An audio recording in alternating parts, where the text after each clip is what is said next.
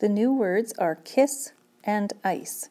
We write k, I, s, s. We read kiss.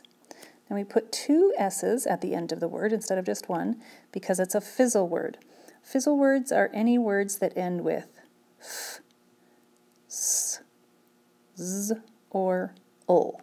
If a short word ends with one of those letters, then it's likely doubled at the end of the word.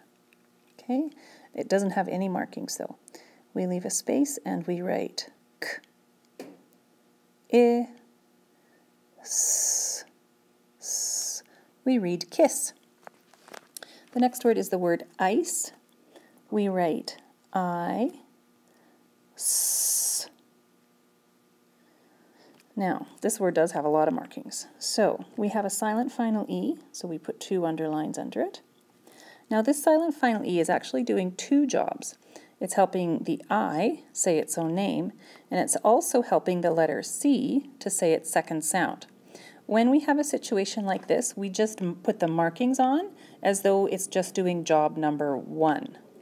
So with that, we put a 1 beside the two underlines. We put a bridge from the E to the I to show that that's the letter that it's helping. And we underline the I because it's saying its own name. We read ice.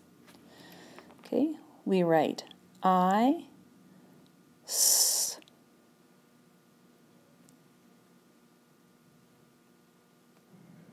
We read ice.